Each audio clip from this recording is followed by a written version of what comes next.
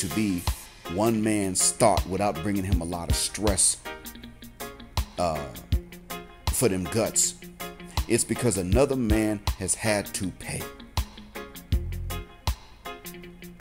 That's how it works. Dr. Dre's ex-wife, although she probably ain't gonna screw most of us under the sound of my voice, she's still gonna have some other dudes on the side.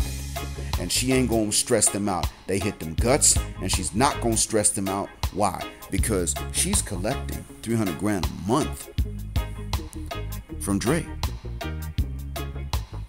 Now, if you don't believe me, maybe you'll believe Selector J, another YouTuber who left a comment underneath my upload, why we will discuss women more than money. And he brought up a valid point. I mean, on one comment, he said, money's something simple. You invest it, use it for what you need, make more. You see the importance of money every day. Women are more complicated and take more time in explaining about their nature in devious ways. But in the comment I want to bring out to you, he said this. The point you made about a woman being SLUT or thought without a man giving her anything or stressing a man only because some ex-husband or baby daddy who she does not want is funding her life is so true, and I'm currently going through that with this chick I'm currently smashing who got an ex-husband still paying her rent and debt. I'm quoting him now. He goes on to say, I'm just glad she doesn't ask me for that and could spend on me at times, and I don't want to be in the position of her ex-husband paying for a place where some other guy comes through and smashes and he ain't smashed in years. Now, I would say to him that he deserves better than this. I mean, he's still being used. It's just he's being used in a far less insulting way, but he's being used. And I don't tell anyone to fornicate because none of the books sanction it. But that must mean that God didn't sanction it. But you can marry in front of your religious authority and leave the state out of it. And then therefore, you are held by God to be accountable to what you were promised. But the state can't come in with this one-sidedness and let her run amok on your dime and make you pay for her to be a slut, like what they did to her ex-husband. However, the point I'm making is that somebody's backing me up on this. If one man is forced to pay and get nothing, she will turn around and use that man's resources to give for free to another man. This war, gentlemen, this is war.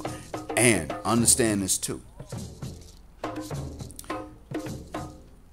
This lady on the Fresh and Fit podcast grew up Muslim. Said that when she graduated high school, she wanted to be a thought.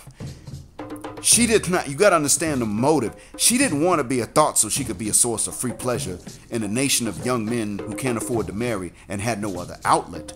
She wanted to be exactly what her dad, because remember, she grew up Muslim, although he was in the military. I don't understand how that worked, but she wanted to be exactly what her father, maybe some brothers, did not want her to be. She didn't really want to be a source of pleasure for a lot of men. She wanted to be a source of displeasure to some man in her life that was important early on. So she went out and did it. And understand this. I don't know how many Saudi women would encourage such a thing. I really don't know. I don't know them like that.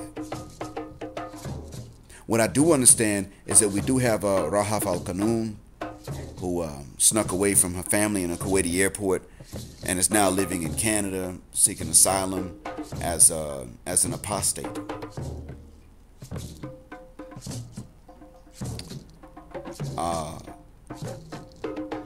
She's a thought, definitely. And I mean, we know because she got a baby out of wedlock.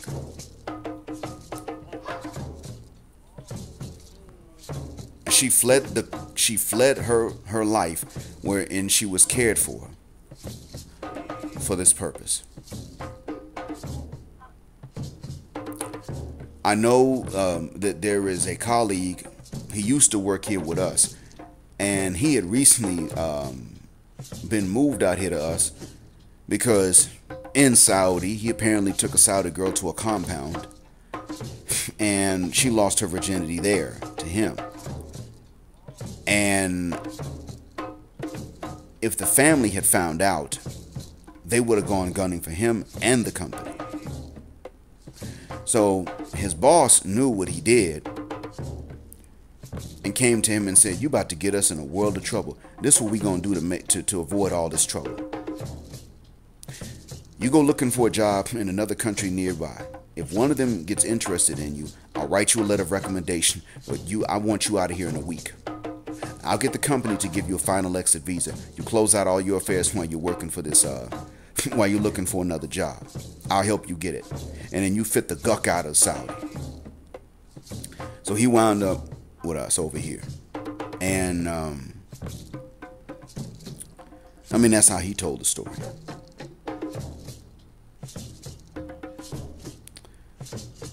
I don't know what percentage of the population native to that country that are thoughts, and I don't know.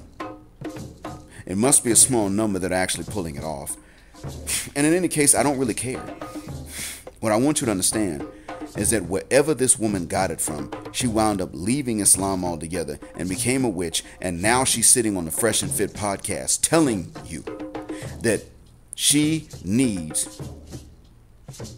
4 or 5 men, at least. She's telling you this. Walaikum salam. Looking in the face and saying this with no disguise on, I want you to understand that this is an example of what I mean when I say it's war. It is not for the benefit or the pleasure of many of you without the stress. It is actually, in many ways, a demand that you accept exactly what you do not want, the opposite of what you would want. And you accept the disrespect, and then you turn around and you pay. And she even said that the beta is the one that does the nice things for, and the alpha doesn't. That means she does not understand the difference between a lack of manhood and kindness. She can't see the difference. They're the same to her. So she has a very animalistic way of thinking in this regard. So you got to be on the lookout, but understand that she's just the one that's coming out and saying this. There are plenty out there that are thinking the same way. It's just that she's not the only one, but she's one of very few that are coming out and saying this. Mark my words, gentlemen, more are going to come out and say the exact same thing later.